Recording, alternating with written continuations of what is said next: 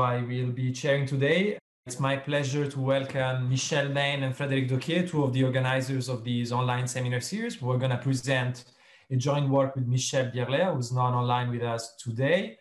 I don't think that I need too much time to introduce the two of them. When I was a PhD student, I studied their papers, as a lot of us who are online today did. So it's truly a pleasure to have both of you online with us presenting your recent work. Michel, the floor is yours. Thank you very much, Simone. And I guess that given the amount of quotation that you are going to receive in this presentation, you are the perfect chairman for this seminar. So this is a joint paper with Frédéric. I guess that most of the people attending the presentation know him. Michel Beine is a professor of mathematics at the École Polytechnique Fédérale de Lausanne.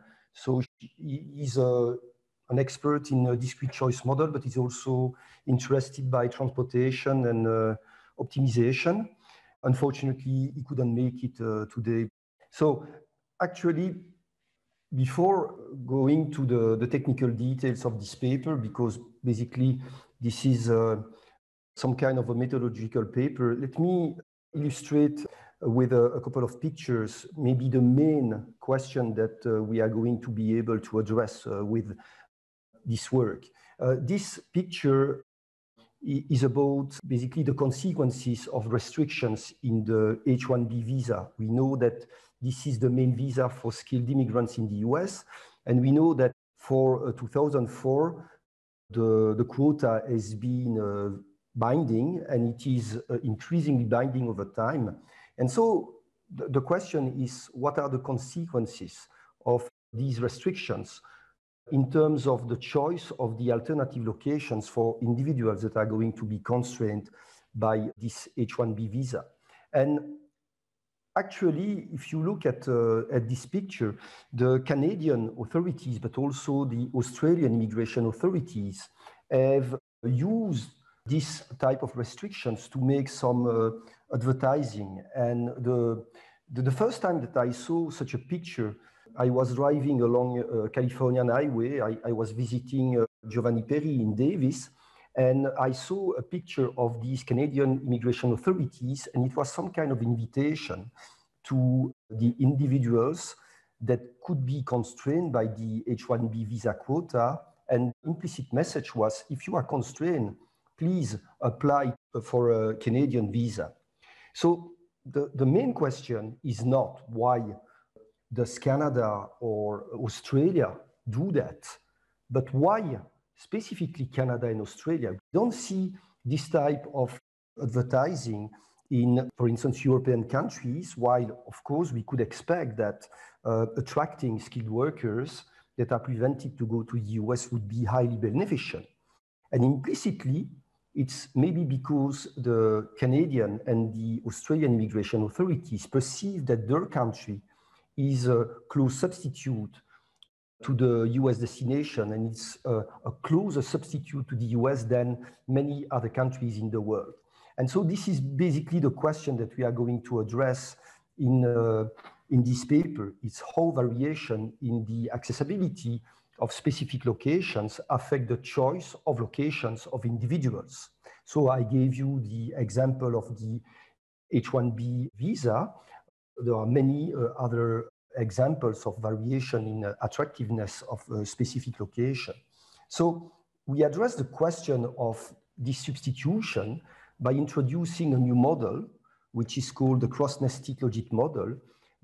And the main value added of this model is that it allows to better capture the complex substitution patterns between alternative locations. And in fact, the reason why the cross-nested Logit model, the CNL, better accounts for that, it is because, unlike, for instance, the multivariate Logit model, it accounts for deviation in an important property, which is the property of independence from irrelevant alternatives. So I apologize for those who know, they must be numerous, who know the property of IIA, but let me give you a quick reminder. So what is the property of IIA about? It's about the comparison between two menus of options or two choice sets. So in one choice set, suppose that you have three options, three, for instance, destinations, A, B, C, and in a second choice set, you have only two destinations. The IIA property states that when you move from the general choice set to the more restricted choice sets, the ratio of the probability of choosing A over B should be the same, okay? And what does it mean in terms of words for international migration and the choice of locations? It means that if the US is no longer accessible, and if IIA holds, it means that previous intended movers to the US will spread out equally in alternative locations. So these alternative locations will be perfect substitutes. The issue is that most of us, we know that IIA is a simplification. It's a convenient property, but it's likely to be wrong because some locations are more substitutable than others. And econometrically speaking, this is reflected in correlated errors across location, okay? The main issue is that the Logit model, which is now the most used model implicitly or explicitly to do some analysis of international migration, the Logit model of McFadden implies IIA. So we need to deviate from the Logit model if we want to tackle specific question, okay? And I'm going to argue that this is the case for analysis of international migration and choice of location using individual data, but also aggregate data. So aggregate data means the gravity model. So because I have a propensity to be too long on the first part, I want to make sure that you have an idea of the results that we have in this paper. So the first result is that we show that the CNL statistically outperforms two competitors, so the traditional Logit model, but also a two-nest Logit model. So this is a model that has been considered recently by some authors in the literature to account for the imperfect substitution between the home locations and all the other foreign locations. So we show that OCNL will outperform within sample these two models, but also in terms of out-of-sample predictions. So the CNL will better predict the probability of choosing one particular location compared to these two models. Why does it matter? First of all, these models generate different elasticities, okay? So if you are not interested by substitution patterns, you might say, why do we go for a complicated model? It means it has implications also for the estimates of the elasticities of the main determinants. So you might be willing to use a better model if you want to estimate more properly the effect of many determinants like income, distance, and so on. And another result is that if we look at how the multinomial Logit performs, we see that the Logit performs poorly. And one of the main reasons is that the Logit doesn't take into account the imperfect substitution between the home location and the foreign location. If you do a better job and use a two-nest Logit model, this is much better from that point of view. So for instance, the impact on the choice of the home location will be much better captured, but still you overlook the varying substitutions between the various foreign locations. And this is one of the main value added of the CNL that provides a solution to take into account the imperfect substitutability between these foreign locations. And we do a simulation exercise with the US. Okay, so rather than to give you a long list of many papers, and I mean, the literature on the determinants of migration is very, very extensive, as you know, let me give you a very quick preview of the literature through the use of trees, decision trees. So basically all these models are random utility maximization models, and they try to maximize the utility with two components, the deterministic component and the stochastic component. The contribution of the CNL is about a better modeling of the stochastic component. I will say something about the deterministic part of the model, because we need to talk about that. But I mean, the main value added is about the epsilon, the stochastic part of the underlying utilities, okay? So if we start with the model that has been used in the literature, which is the multivariate logic, basically many papers, including mine, by the way, I'm not saying that I did a better job than others. Basically, all the locations are on the same level, which means that the domestic location is considered as perfectly substitutable to any foreign location. So we know that this is not the case, and this is one major source of the deviation from the IIA hypothesis, because we know that home is a specific location. And basically, to a certain extent, we know that there is a home bias, also not only in trade, but also in international migration. So actually, the IIA property is clearly violated because we need to do something about the home location. One easy solution to deal with that is to get rid of the home location. So let me, maybe I forgot to say that, of course, this Logit model is based on the specific distribution of the stochastic component of utilities, which is the traditional extreme value distribution of type 1. Here, I'm going to present something on individual data, but what I would like you to understand is that it has also many implications for gravity models that use aggregate data. And for instance, and a specific issue on gravity model, which is the multilateral resistance to migration.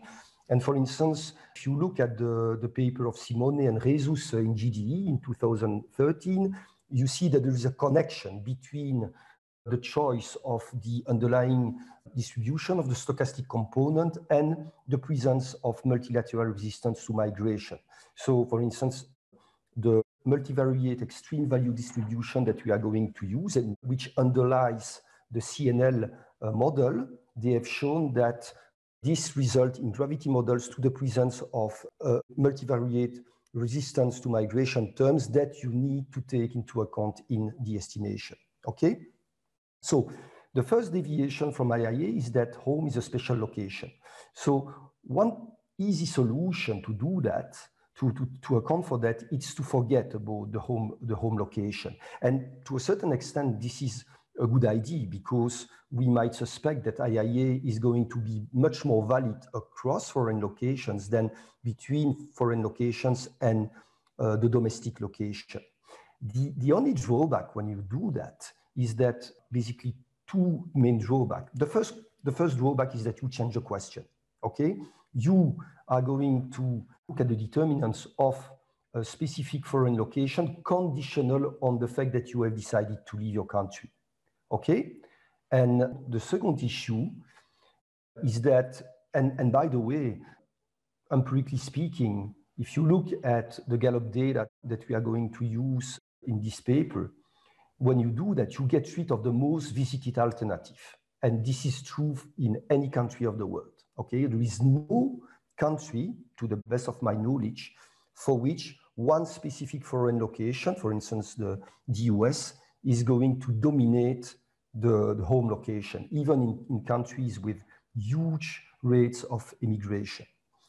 The second drawback is that the possibility of reducing the menu of options, the choice set, depends on the validity of IIA, okay?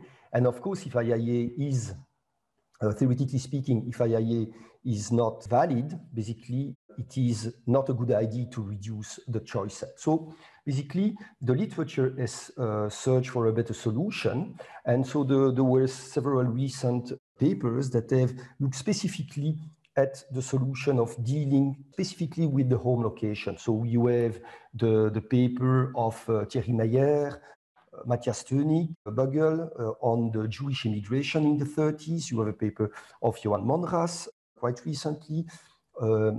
Giovanni Peri and Francesco Ortega did something about that in a gravity model before. And for some specific question, this might be a very interesting structure. So for instance, I was thinking to what extent in the Jewish immigration case you need to do more. It's not totally sure that they need to do more. The only drawback is that in many contexts, such a structure is going to be wrong. Why? Because it imposes that the substitution between all foreign potential locations is the same. So maybe in the case of the Jewish immigration in the 30s, it could be a more or less valid property. After all, if German Jewish wanted to leave Germany, maybe they consider Belgium, France, the UK, the Netherlands as basically equal substitutes, okay? But for the question at stake, the question that I was talking about before, this is not totally valid because we want to account for the different substitution or the fact that some foreign locations are going to be more similar than others. So how to do that? The next step is to partition the choice set of foreign locations. And what has been proposed in the literature is a paper of Simone and Jesus in 2015 in the context of a gravity model when they partition the choice set of foreign location into specific nest. So each destination belongs to a nest. And this nest, a particular nest, is going to include foreign destinations that are supposed to be more similar in the unobserved component of utility. Okay? Then, when you do that, you face a couple of problems. One problem is, of course, how are you going to partition the choice set in a fixed way? Okay? You might use an heuristic approach, okay? But the question is, to what extent is it robust? But there is also a more fundamental problem, is the problem of the curse of dimension. So if you want to adopt a data-driven partitioning strategy, so you let the data speak about the partitioning of the choice set, this approach becomes very tricky because when you consider the number of potential locations, this number is really huge. So the number of possible combinations is going to be tremendous. So I just put the number here for 86 potential locations. So we are going to estimate the CNL with 86 potential locations, including many locations with zeros that are not chosen by individuals. It's a little bit like in gravity models. You need to include the zeros, but to a certain extent we cheat. And why we stick with 86 locations? Because of computational convenience. But ideally speaking, we should include all the potential destinations. But if you stick with 86, you have this number of possible combination of the partition of the choice set. So this is a nightmare in terms of... So to a certain extent, the CNL is going to provide an interesting approach. And what is the main feature of this approach is that we are going to use nests. But these nests are going to be defined ex ante, okay, based on consensual categories of destinations. So consensual categories that have been discussed in the literature. And I'm going to detail these categories. And each destination is allowed to belong to several nests, okay? And how do we do that in the CNL is that there will be what we call participation parameters. So our categories are about how a set of foreign destinations share some kind of similar features in the way people are going to choose these destinations. So for instance, we have these categories. Let me find, sorry. Okay, we have 4 categories and they're complementary set. And we define 4 categories: OECD countries.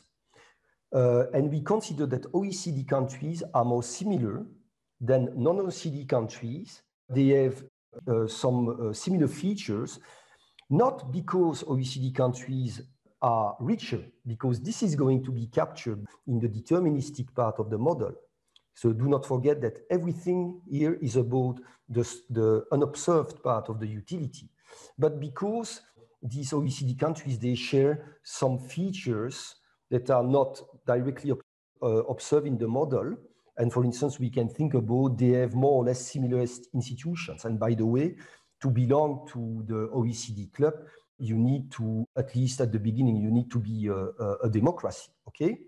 The other categories follow the same idea. English speaking. Why? Because English speaking, so we are going to apply that to India. So English speaking, of course, it's important, but to a certain extent, this is going to be accounted in the deterministic part, but also because English speaking destinations, they share a similar culture and a similar type of institution beyond language, and this might not be observed directly in the data. We have also the same for contiguity and for a European destination. European destination, it's because when you are allowed to go to Europe, you have access to a large set of countries because of the European free mobility. So the main hypothesis is the choice of these categories. So to give you an example, if I Michel, yes. this is David McKenzie. So you said you were going to come back to this choice of the deterministic components. Yes. But obviously the two are highly related. I mean, in the sense that if I measured, whether you're a member of the Commonwealth, whether you had a common law sort of type of institutions, whether you were a federal country versus a small country versus a large country, a bunch of these things, then maybe I want to, I'm controlling for those, and then I want to form these nests on the basis of who's got the best beaches and what's the weather like, and other things that enter into the migration decision. And so, it really, this error term is just a measure of, as you say, of the unobserved things that I'm not controlling for that I think affect migration. And so so before I've talked about what I am able to observe, it makes no sense to me to think about what's the best way of grouping what I don't observe. Mm-hmm.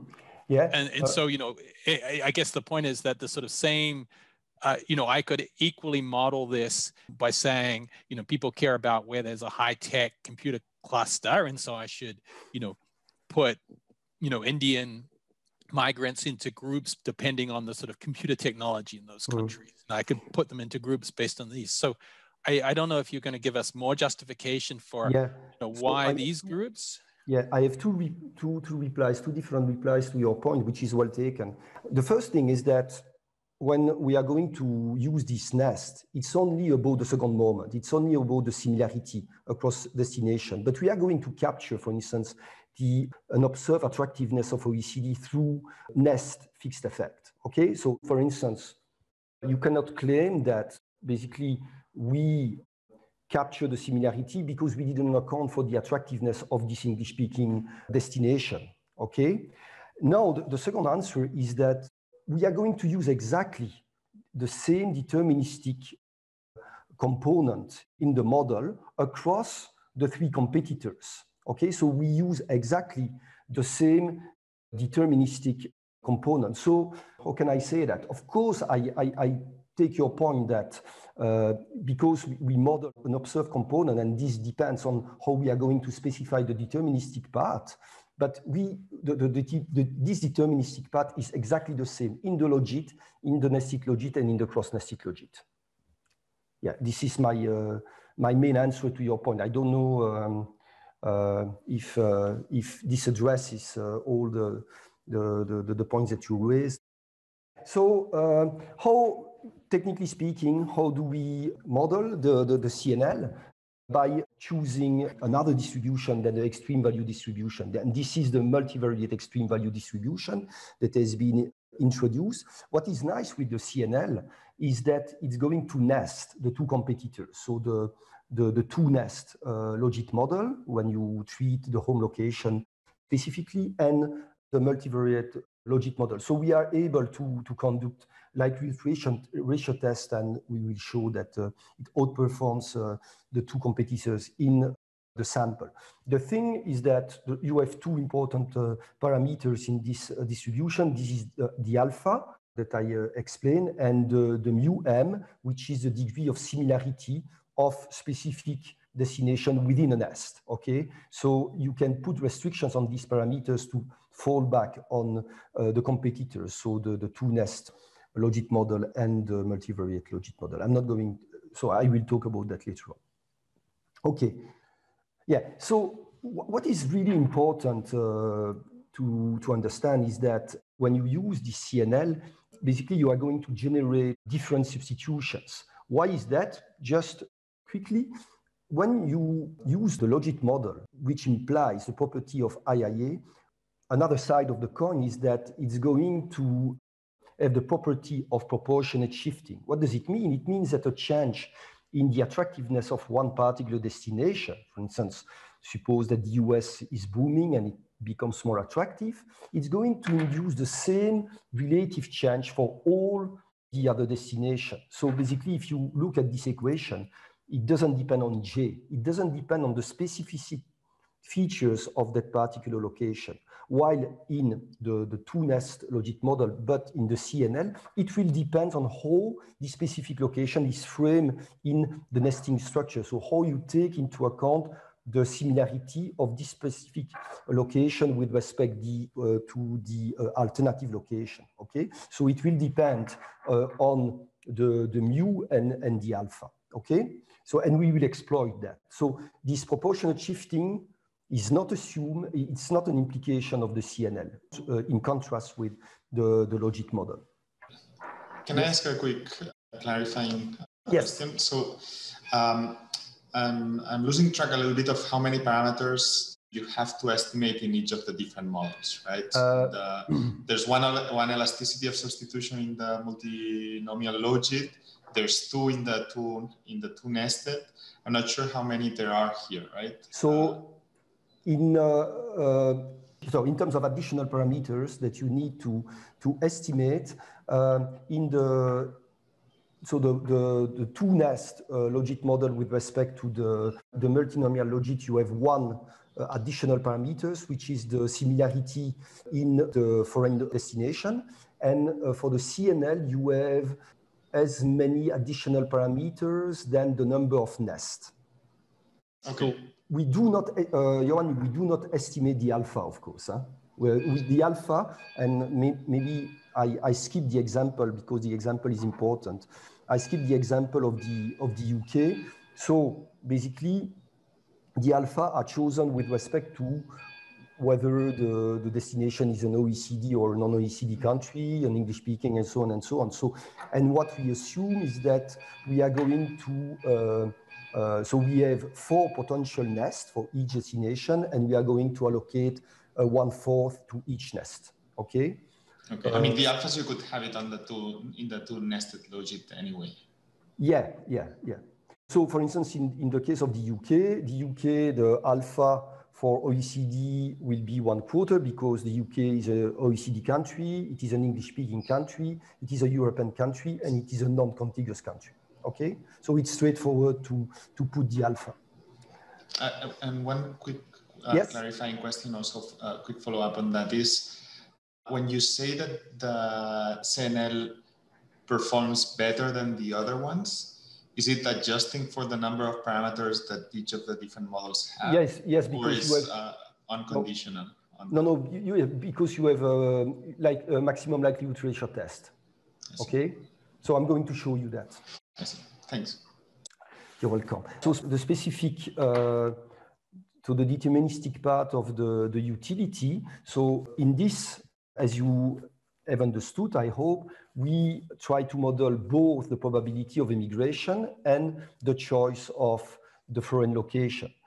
So for the choice of immigration, or if you want the choice of the home location, we are going to account for the traditional determinants: age, income at origin, network, marital status, the type of location, so whether you have an urban or a non-urban location, the education level. And for the choice of the foreign destination, we are going to use destination-specific covariates, determinants.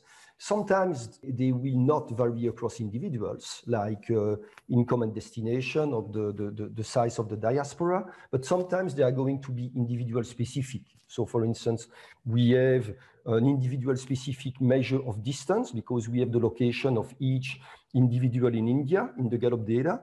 And we also account for religious proximity And because we have the declared faith of the individual, we build a measure of religious proximity between the individual and each potential location in the world, okay? So what is important also to see is that these destination-specific variables are interacted with the level of education, and we have 3 levels of education: primary, secondary, and tertiary.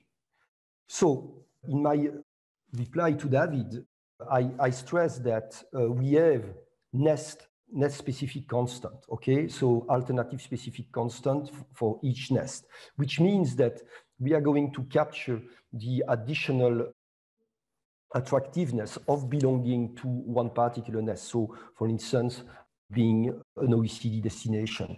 So, once again, this is captured in the deterministic part. So, the nesting structure is going to be more about the correlation between the destinations that are included in that nest. So, we apply that to India. And we use intention data, so the Gallup data. So I guess that a lot of people know quite well how the Gallup data are structured. So we use the Gallup data over a period of 10 years, which means that we have more than 30,000 usable observations at the individual level. So India is a specific case in the sense that it is a country with a lot of intended stayers, 94%, and there are several explanations in the literature: the size of the country, so the scope of internal migration, the insurance schemes. There is the paper of Rosenzweig and Munshi about that. But so in some sense, we made our life a little bit more tricky because this is a difficult case. Basically, only 6% of the respondents have a desire of immigration, okay? And so let me look a little bit at the results. So actually, if you look at the qualitative differences between the 3 models that we are going to estimate, the CNL, the 2-nest Logit model, and the multivariate Logit, prima facie, there are not a lot of differences. But the thing is that these models are nonlinear, so you need to compute the marginal effect and the elasticities, and then we see some differences. But the qualitative differences are tiny. The only main difference that we see is that in the choice of the foreign location, the 2 competitors were unable to capture the higher attractiveness of OECD countries, okay? But I don't want to emphasize too much the point estimates. I want more to emphasize the implication of the CNL.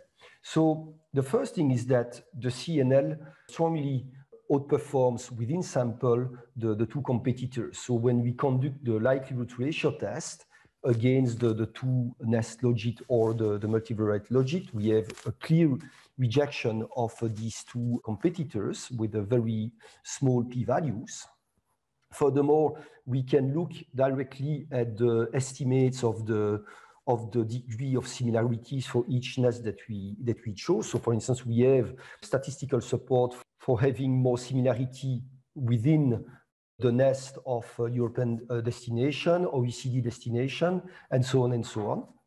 Something which is important is that even though you don't see many qualitative differences, elasticities are different, okay? So let me just show you one example for income, which is one of the main determinants. So if you look at the right-hand side of the panel here, and we look at the comparison of elasticities to a variation of a 10% increase in the US income, if you look at how the Logit is going to capture the increase in the number of aspiring migrants to the US, it's clearly going to overestimate this impact of the increase in the US.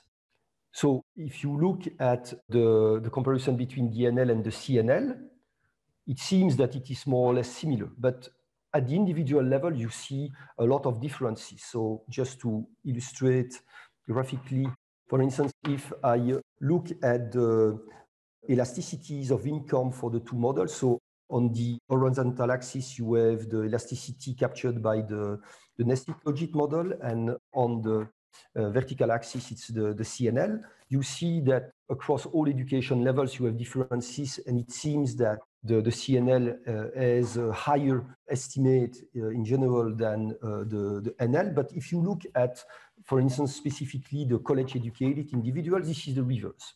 So it's what I wanted to stress is that you have differences in elasticities. Now, getting back to the comparison between the model, so I showed you that the likelihood ratio test support the CNL. Or in terms of out of sample, we carried out an out of sample prediction exercise, and I don't want to give too much detail, so I can get back to that. But clearly, the CNL is doing better than the competitor. The main interesting implication of the CNL is what I stressed before, it's the substitution patterns. So on the left-hand side of this panel, you have already a preview of this substitution pattern. So look at how the three models are going to capture the impact of an increase in income in the US on the number of people willing to stay in India. And you see that clearly the multivariate Logit model is going to overestimate this effect. And why is that? Because the Logit model does not take into account the imperfect substitutability of the home location with the foreign location. And even the two-nest Logit model does a much better job, okay? Because it takes into account this imperfect substitution. Sorry, Michel, can you just tell us what, like, yes, how should we think of standard errors on these? This is the average of individual elasticities. I mean, I'm used to looking at minus 1.1 and minus 0.9 and thinking, yeah, those are pretty similar. Like, you know, certainly most models we estimate, we would think that. I agree with you.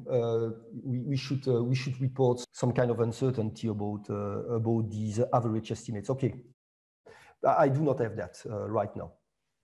Okay, now about the substitution, this is, I think, the most important thing, is how the different models are going to capture this imperfect substitution. We simulate the effect of a counterfactual scenario. We suppose that the US borders are closed for Indian respondents, okay? To a certain extent, this is not science fiction, because if you remember what happened in 2017 for a couple of Asian countries, I guess, the Middle East countries, it was exactly the type of thing that happened to them. So what we do is that we compute the variation in the choices of alternative locations, including the home location, okay? So I gave you an idea about how it's going to be captured for the home location. Now, it's important to see the differences across the choice of foreign location. So this is exactly what I was saying about the Logit. So the horizontal axis is how each diamond represents a foreign destination. The change in the choice, the number of, or the proportion of respondents that choose one specific location, okay, foreign location.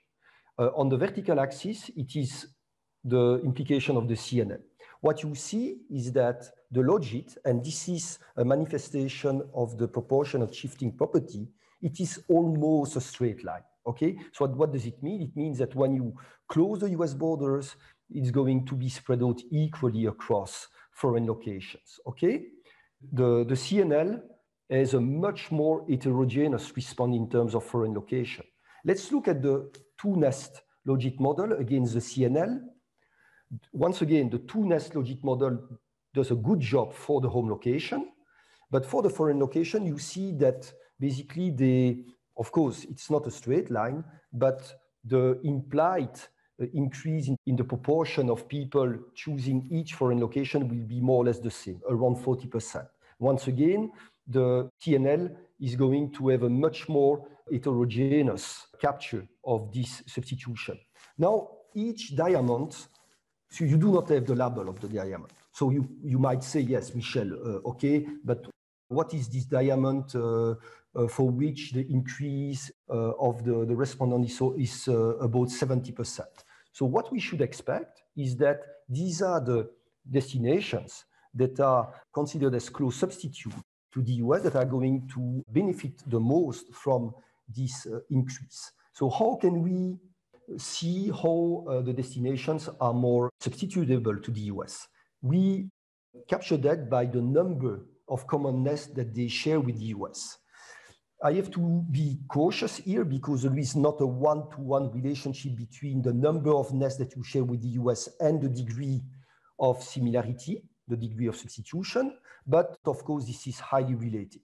So you see that, for instance, if I take Canada and Australia that share exactly the same number of nests with the US, they are OECD, English-speaking, non-European, and non-contiguous, okay?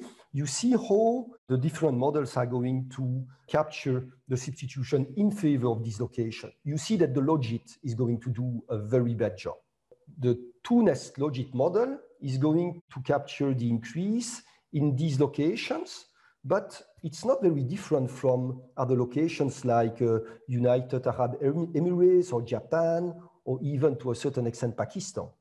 So basically, it doesn't capture the different degrees of substitutions between foreign locations. And you see that the CNL is going to have a much more heterogeneous response. And in general, I mean, the highest increase is observed for the locations that share the highest number of nests with the US. So of course, it is intentions. So what does it mean if we want to translate that in immigration pressures? So to what extent does it matter, okay?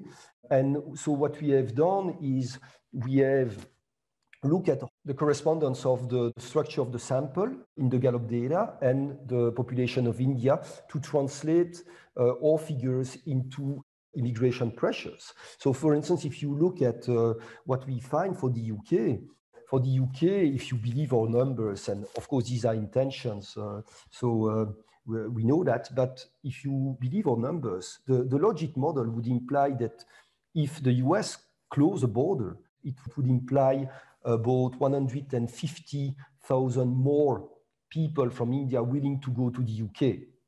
But if you look at the two other models, the two-nest Logit, it's almost 2 million. But still, it underestimates the amount by a significant margin because in the CNL, it is 2.6 million.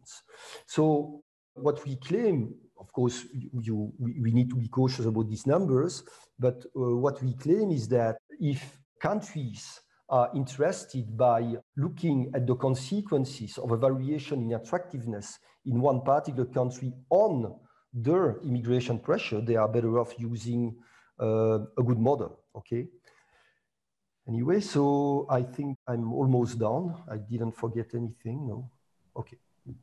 So I am almost there, Simone, so I can simply conclude. So what I presented is a new model, which is applied to location choices, and it better accounts for deviation from the IIA.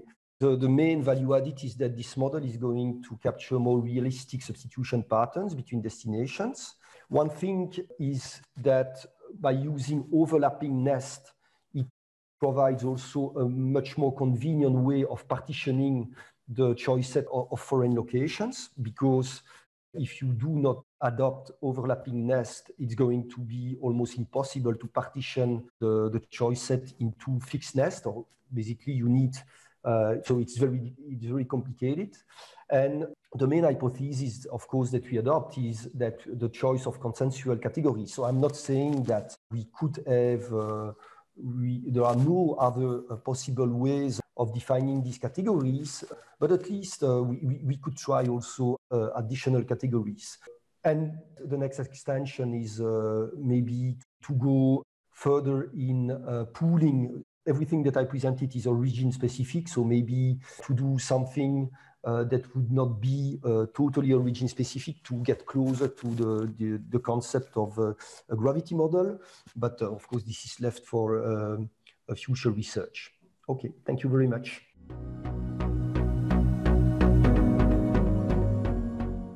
Thanks, Michel. Now the floor is open to questions. I can take the privilege of asking the first one. I was thinking about the behavioral interpretation of the cross-nested Logit model. Because if I think about the nested Logit model à la Ortega and Perry, so with two nests, the interpretation is that people are heterogeneous with respect to the psychological cost of migrating. There are some to any destination. Okay, so this kind of heterogeneity naturally leads to their nesting structure. So I was thinking what you can tell with respect to where your nesting structure comes from. Not totally sure that I understood your question in the sense that, so so of course the nesting structure reflects the way these respondents see the similarity across particular locations. So as I said, for instance, when we adopt the nest of OECD countries, it's, of course, they go to OECD countries because these are rich countries, but this is captured by the deterministic part of the model, but also because they have specific similar institutions, so high quality institutions compared to non-OECD countries. So if basically they are prevented to go to one specific OECD destination, they will be more willing to go to an alternative OECD destination because they share some similarity in this institution. I don't know if I... no, you have partly answered. So let me just rephrase. So the OECD nest, you also have a fixed effect for this nest of destination. Okay, yes. So the average attractiveness of OECD destinations for unobserved reasons is controlled for. So my question was, I could rephrase it as follows. Is a characteristics on the basis of which you determine a nest something with respect to which potential migrants have heterogeneous preferences? Some love that characteristics, others hate that characteristic. Mm-hmm. Should I think of the cross-nested Logit in these terms? I think that it's a right interpretation. Yeah. Okay. Yeah. I have to think more about that, but I think that I would buy this type of interpretation. Yes. Thanks, Michel. But perhaps you could say that if a model was perfectly specified, suppose that you have all the determinants affecting migration decisions, then maybe the IIA would be something which is totally acceptable. The fact that the model is by definition misspecified or related to one of your papers that people have the capacity to collect information for a subset of countries only, then you have this fixed effect capturing the average attractivity of one nest, but you have also the possibility that you have plenty of unobserved characteristics belonging to these nests and that are correlated between them. So they exhibit a specific correlation compared to the characteristics unobserved belonging to different nests or for countries belonging to different nests. So that's, I think, the way you motivate a bit your studies as well. And here it's just a generalization of what you did. Thanks, Fred. So can I just ask on that part about the fixed effects? You did not have those fixed effects in the Logit model or the nested Logit model. And so it's hard to tell how much is coming. No, it is there. It is there. The nest fixed effects are... Yeah, because you can put, it's actually, it is a nest specific constant. So basically you can identify what are the OECD countries and you can put a specific dummy for these OECD countries, even in the Logit model. So it is in the Logit model. Yeah.